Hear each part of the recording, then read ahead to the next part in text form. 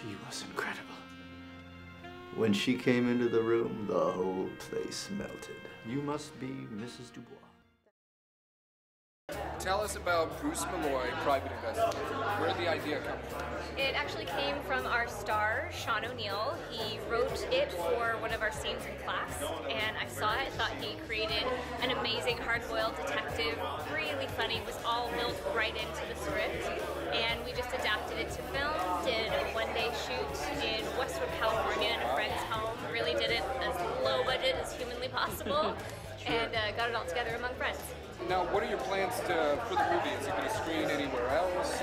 Yeah, we're submitting it to a few festivals. Actually, a few days ago, we submitted to the Faux Film Festival in Portland and to some festivals in Southern California and Las Vegas, so that the rest of the cast and crew would be able to come. I'm the only one who is able to make it for this one in Chicago.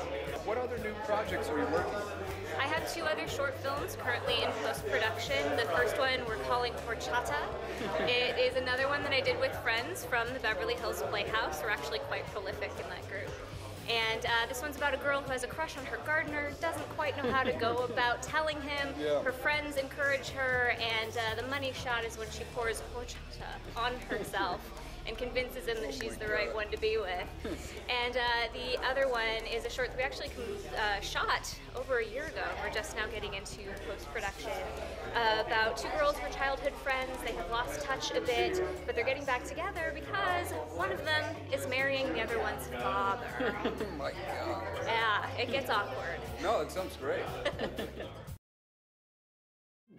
Perhaps I should take a swill of this bourbon. Would you like something to drink? How are you reading my mind?